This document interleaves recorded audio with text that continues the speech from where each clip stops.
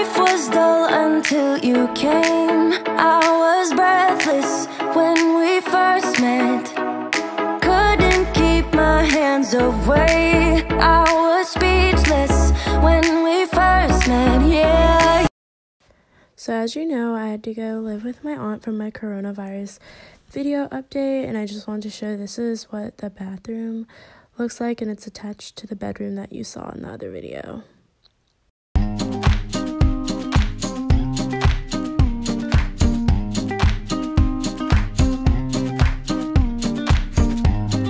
Okay, so jumping right in, I have to do a voiceover because my aunt is a doctor and she has to work from home due to coronavirus, and her office is right next to the bathroom. But here I just start off with the Huggies Natural Care baby wipes and wipe my face clean. I had already gotten out the shower and washed my face in the shower, but this is just typically what I do, and I wash my hands before I start manipulating items on my face. And so yeah, so the first two products my friend Chelsea hooked me up with at Sephora. I'll put her Instagram at right there. But so the first thing is the Sephora matte super hydrating and mattifying moisturizer, and I like to mix it with my foundation, this NARS Natural Radiant Longwear Foundation in the color, I think it's Macao. I don't really know how to say that right. But yes, and I mixed this with my moisturizer and with another foundation that Chelsea also helped me find. This is the Matte Perfection Foundation in the color Ebony. And I just like to mix these on my hands just to keep it warm. I like it to really go into my skin and my pores. I don't really like the full coverage look. I like it to look natural. So this really keeps the foundation and moisturizer warm together and really goes onto my skin well. For some reason, I could not figure out how to screw on the cap. But so I just pump it onto my hand, the NARS, and then squeeze the Sephora onto my hand and just mix it in. And I make sure my hands are washed and clean before I put them on my face to prevent any breakouts and damaging. As you can see, I already have like scarring on my skin. My skin scars super easily. I don't ever have to touch my pimple if I get one, just because it's there, my skin scars. And because this is not super full coverage foundation, it doesn't cover up my scars very well, but that's what I like. I want to seem true and authentic, but having some protection on my face and just having something to even out my skin tone a little bit.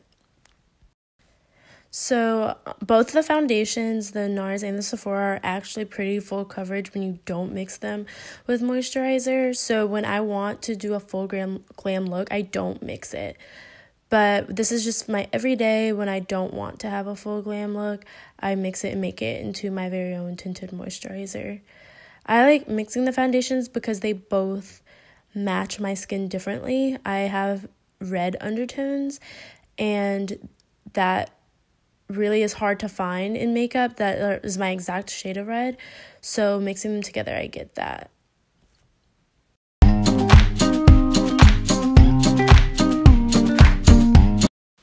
So next, I take my palette from Sleek Makeup, the Face Forming palette. It's supposed to be matte, blending contour powder, illuminating highlight, and shimmer blush.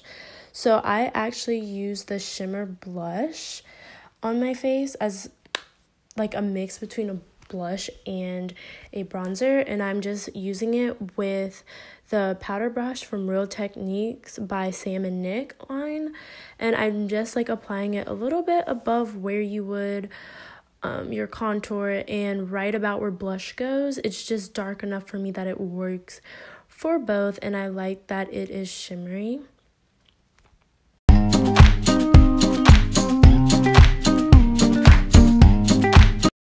So right here, I'm using the Mariah Carey My Mimi Extra Dimension Skin Finish, which is like a bronzer as well that's super shimmery and light.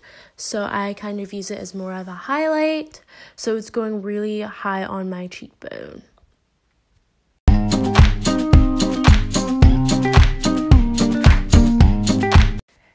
using the Glow Kit by Anastasia Beverly Hills. I've had this palette for a while, so the packaging is fading, but I'm going to take that color bronze and just apply it right over the Mariah Carey bronzer just to add it some extra shimmer so I look very dewy.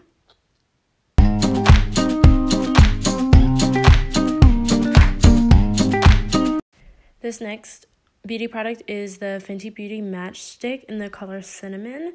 And I use this. This is originally supposed to be a highlight, but when she came out with the matchstick, she wanted everything to be diverse in use. And so I'm using this as my eyeshadow. Normally I like to warm it up on the back of my palm, and I forgot to do that. So you can see me struggling a little bit to get that smooth, creamy lay on my eye. But this offers such a natural shimmer as well, so it's not like I'm going out in full glam makeup. It just looks very natural, but catches the eye in the light.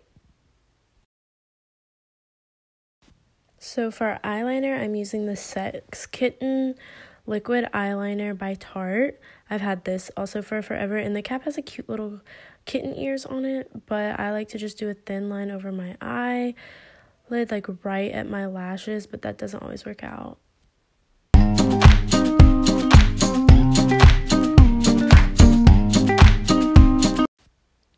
Now for my waterline on my under part of my eye, I'm using the Smashbox 3D, I think, and it's just in the regular color brown.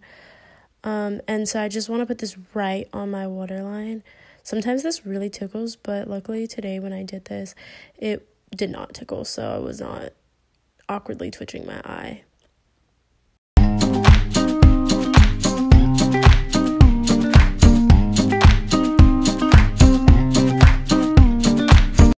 For my lashes, I'm using the Fab C's Push Up Drama by Maybelline New York in the color S101, which is just like black. This is regular like drugstore makeup that you can find. But I normally use the Better Than Sex mascara, but I ran out and Sephora's closed.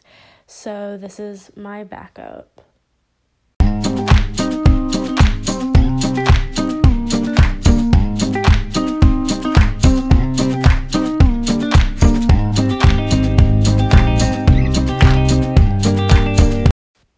For my brows, I like to use two products. The first is the Smashbox Brow Tech Matte Pencil in Brunette. I just like to use the spoolie from this for this part, but I typically use this specific brow pencil on the beginning part of my brows, like the inner part, but you'll see in just a second.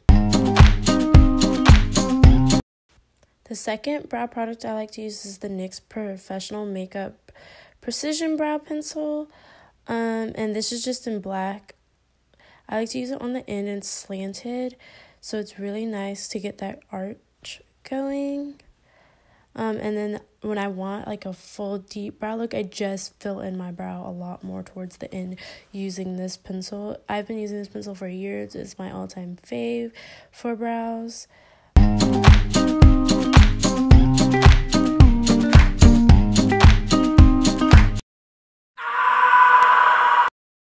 Y'all, my pencil just broke in the middle of my eyebrow, and that was the end of that pencil. The very end. I'm just like, wow. So because my pencil broke and Sephora's closed, I can't go get another one. I'm literally just using the Smashbox pencil to do the insides of my brow, the beginning parts. That's just how I normally would do them, but I'm also using it on the outside just to try to finish up what was going on before. So I'm just taking the Glow Kit again in the color bronze and just putting it in the middle of my fan brush and just applying it right under my eyebrow for that underbrow glow. I normally have a specific brow highlighting brush for this, but since I moved out of my dorm, I have lost it. Now onto my lips. I just like to keep it simple with original chapstick just to moisturize it, and I have big lips, so it takes like a lot of usage to get good coverage over my lips. And then I'm going to take your simple clear lip gloss in the rosehip oil. This is $1 from like your hair store, and just apply that over the chapstick for a glossy finish. So this is the finished look. It's very natural, very simple, very quick, not a full beat, minimal coverage, just something natural. Thanks for watching. Right next to you.